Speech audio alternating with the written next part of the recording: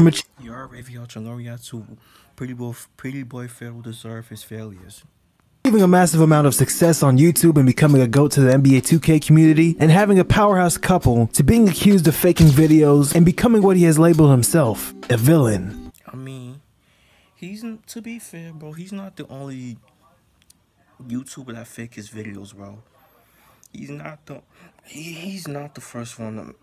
He's not the first YouTuber to fake his video. There's mad other YouTubers that fake their videos as well. So yeah, that's just all. I slowly became the villain. Bro, what? You are 30 years old, grown ass man talking about I slowly became the villain.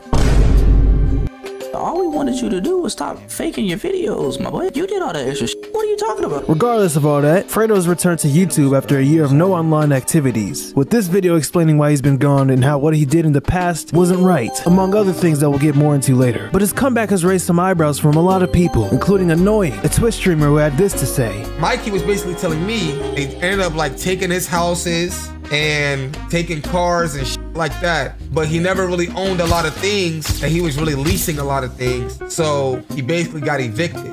Is the information SSH member Mikey shared with Annoying credible? Maybe. While Fredo going broke or in debt isn't entirely far-fetched given his history of admitting that he doesn't have the money, like when Fredo's editor Itolo last year went on a historic run exposing Fredo. Believe me, we'll get into that as well. But the timing raises questions. Why is this coming up now? And why does Annoying only know about this? Again, is all this credible? And my answer is again, maybe. But you know, the curiosity got the best of a nigga, and let's just say after some digging on the internet, Annoying TV might be right. But to get to that point, we need to go back a bit around here, 2016-ish, to fully understand the allegations of what Mikey and Annoying are talking about. Cause ain't no way this is true, right? Well, I'm sure that many of you are aware of... Yep, that's 2016. I feel like that's everybody's favorite. It seems like that's everybody's favorite year, 2016. It's either 2016 or 2017.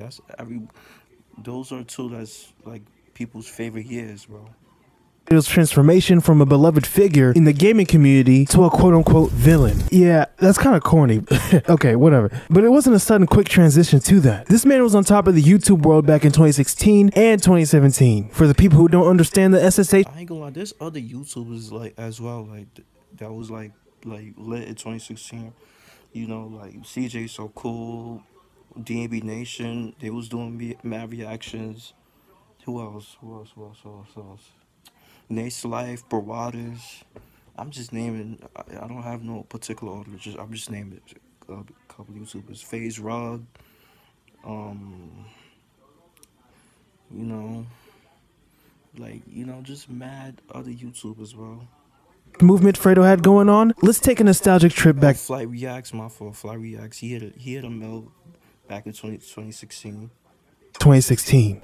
It's 2016 and this Odell Beckham hairstyle had the black community in a chokehold. The Snapchat era as well. The music was nice. Anyway, you're returning from a long day in middle or high school. Let's say you are a black 13 to 17-year-old nigga. You go to your room and chill and open up YouTube. You have options like Chris Smooth, T Pendel, Gento, Soluminati, and PrettyBoyFredo. You already watched most of them the other day, so you pick Fredo. His videos at the time were pure nostalgia. I didn't watch Soluminati until like 2017. That's how I first discovered him. Nostalgic masterpieces, with NBA 2K videos being the main niche of his channel. The Clamp God he would call himself, as he would lock up anybody who dared to talk trash to him. The man was up there with the kings of the 2K community. There's no doubt about that, and still is. This is where SSH originated, which stands for Savage Squad Hoopers. He had many catchphrases, which included Green Bean, Clamp God, Let that bitch drop! and so on. But there was also his insane story times, roasting sessions. Oh look, Bruce drop him off. Damn, Bruce drop him off. I didn't know that was Bruce dropping him off at first. When I first watched this Fredo video, I didn't know it was Bruce dropping him off at first. But damn, bro, I ain't gonna lie, Bruce has a long neck, bro, in this flick, bro. You was getting away with this, boy! Bruce, I'm on your ass, boy! Yo! What kind of stomach is that? Bruce, why is your neck so strong, bitch? How many throats you got? I said that nigga got about 4, 5, 6, 7 throats, bitch. He got abs in his throat, flexing. I ain't gonna lie, Bruce has a pretty long neck, bro. Bruce neck looked crazy. This was his original fan base, and it would only increase as he slowly strayed away from 2K and focused more on infamous IRL content, like his pranks and social experiments that would gain millions of views, like "My girl deleted my career on 2K," or "She threw my video game console in the pool," or his most viewed video being the fake proposal with his girl Jasmine. Yeah, remember that? That was a moment in YouTube history, and it collected a cool 50 mil. I think it's safe to say that Fredo was in his bag during this stretch. He was gaining millions of subscribers like it was nothing. He gave back to his fans. He had a very strong fan base. Nothing could go wrong. Praise is dirty as hell, my nigga. Go get it. And you ain't better at Praise is dirty. Got smoke in the air and I can't wait, don't let it. And you knew the killer, how the f you ain't right. I'm gonna tell you guys the worst part about it all. This kid had his fans spamming me on Twitter death threats to my daughter, to my child, an innocent being. How disgusting and a pig you are. You do not deserve a channel. You are canceled. And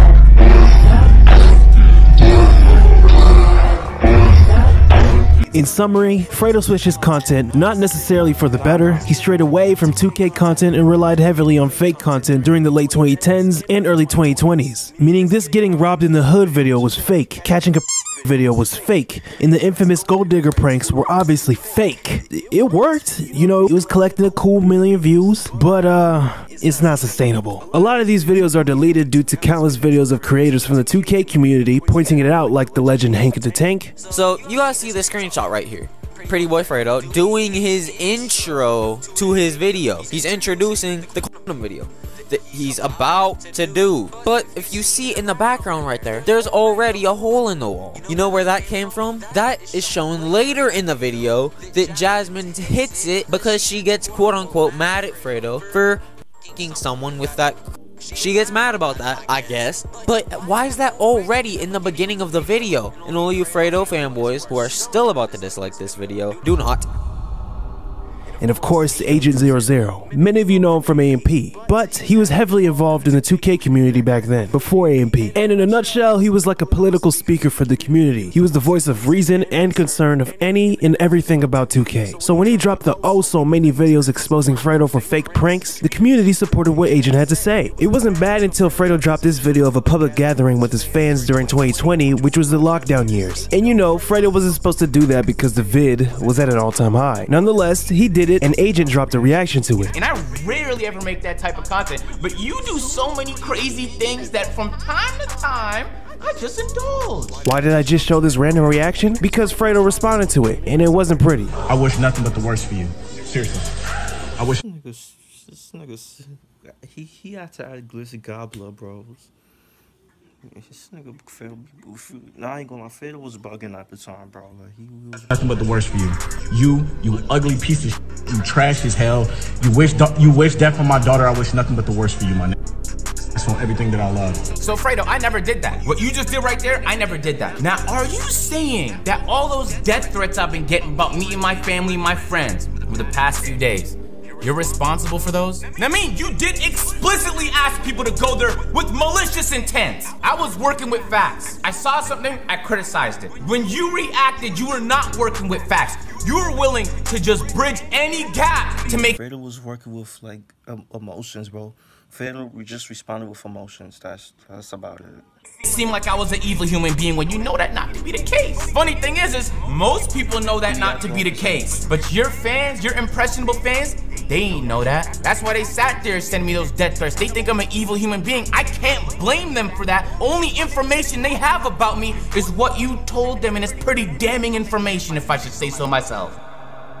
Slowly, the strength of his fan base would slip away. One reason, his fan base was getting old, and that type of content he was doing just didn't hit anymore to the masses. And two, how many videos he faked, and three, the countless beefs he got himself into. The fan bases he battled just made it worse, like Pontiac made DDG. This beef started because of the infamous basketball game between the two. What a time that was. The rules were simple. Win the game, you get the right to claim you're a better player. The loser had to do a punishment. DDG won the first game, and Fredo ignored the punishment and wanted a rematch because, you know, his ego was high as hell. But this time, Fredo wanted it indoors, as if this was gonna change anything. This rematch also wasn't planned, by the way. DDG won the second game, but in that game, it was very heated. Fredo, being the loser, started talking shit and DDG wasn't having any of that. Nigga is fucking fouling me. I know. And when I score, he not trying to call it a point. It's my ball. Long story short, after the constant back and forth, Fredo would take it a step further and remix DDG's biggest song to date, Moonwalking in Calabasas, and dissed his dead brother. You got smoke in the air and I can't wait, don't let it. And you knew the killer, how the f you ain't ride. You touch one of mine. He made the music video in Pontiac, Michigan, and even going the extra mile of shutting a bridge down in broad daylight. Well, that moment for Fredo didn't even last a week because the music video was copyrighted and taken down by DDG. Well, even though it's not even in his channel,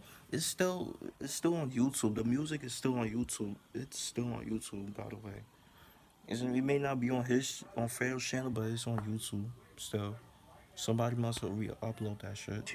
This all started because of Fredo losing a basketball match and his ego couldn't handle it. The beef still goes on to this day as the two still talk about each other, but not in the same magnitude as before.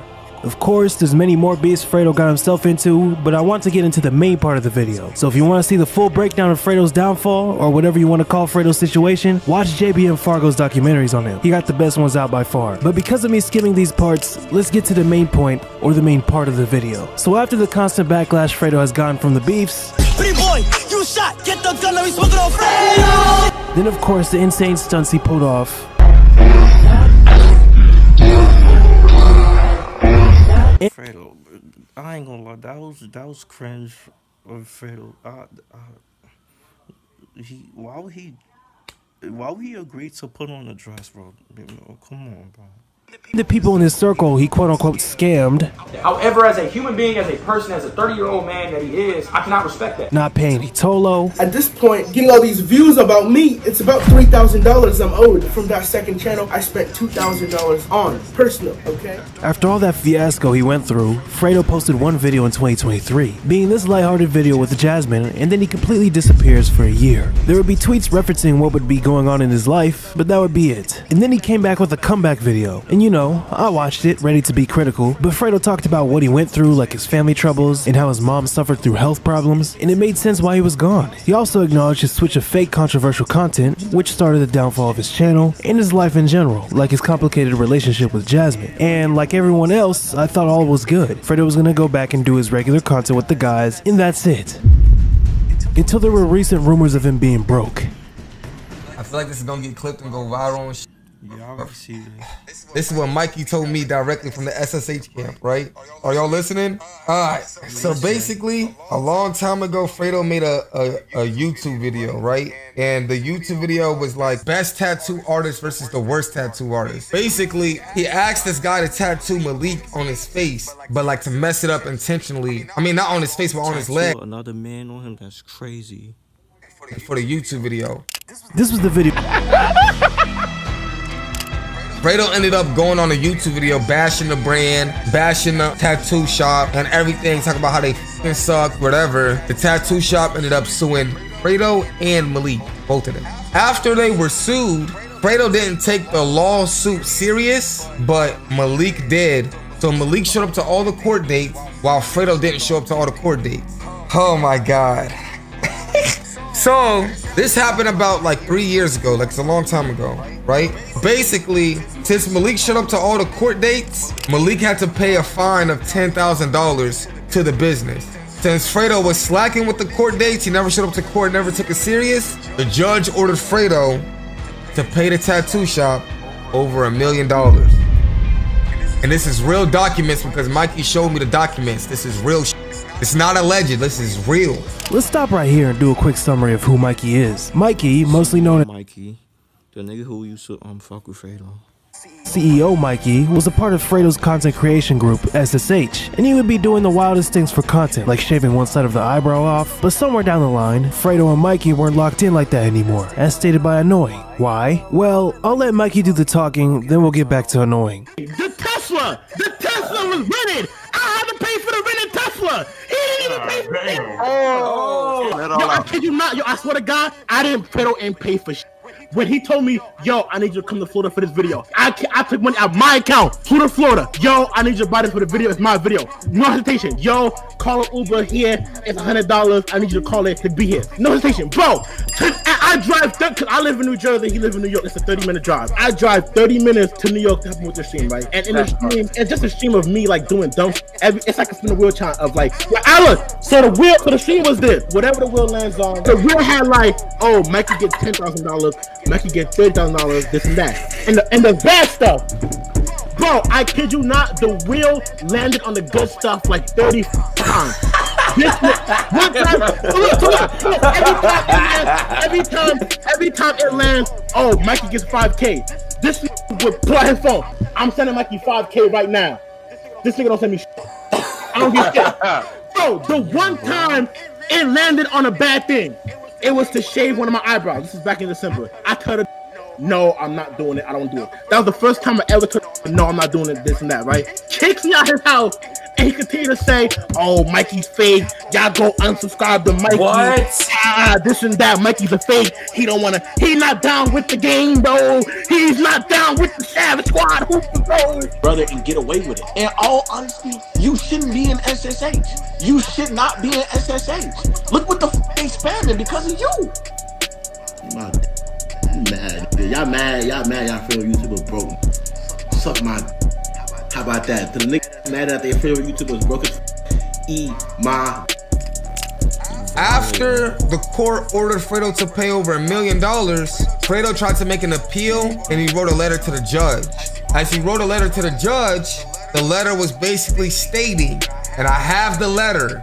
Mikey showed me the letter. The letter to the judge was basically stating, yo, judge, I apologize for not appearing up to any of my court dates. I've been going through a lot of things right now, and I am currently... Bro, you should have showed up to your court date, despite you going through like personal shit, bro. You should have showed up, bro, to protect your money, bro. Homeless. That is what the letter said. Do I believe that Fredo is homeless? No. Does Mikey believe it? Yes. Something ended up happening with the court, and they were basically saying they ended up like taking his houses, taking cars and like that, but he never really owned a lot of things, and he was really leasing a lot of things. So he basically got evicted. In Mikey's situation, Mikey's like, bro, Fredo's been clowning me for a long time.